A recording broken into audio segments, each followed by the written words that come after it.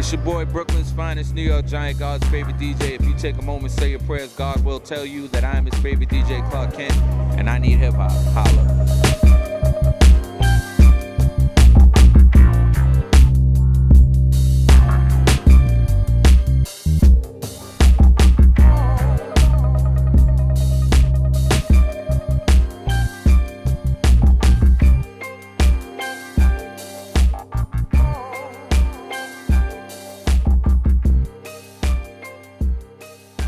When you get into hip-hop, you're not a pioneer. You become someone who would be looked at as a pioneer.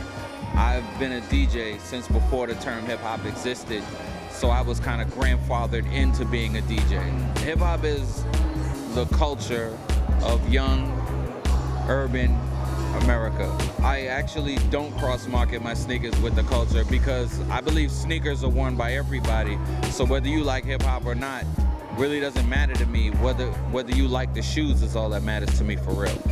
So I don't try to cross market it. I am hip hop, so it just happens to be that. I didn't get into the sneaker game. There wasn't a sneaker game when I was into shoes. You know what I'm saying? Like, for me, it wasn't about the sneakers, it was about being fresh. And it's always been about that for me. So I'm not this guy who's trying to have a great collection. I'm just a guy who wants to have great shoes so I could be fresh. What you see now is a product of what I've been doing since I was like 9. Like it was always make sure that you're fresh. I come from New York, I come from Brooklyn. It was almost like a competition to get dressed every day. So if you are built that way and you never lost the fire to be that way, what's happening and what you see me doing right now is just a product of that.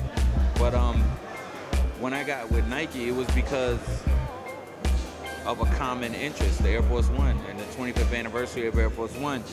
And we just got in some conversations and it flourished, and it just happened. I just asked, can I do a shoe? And it just worked out.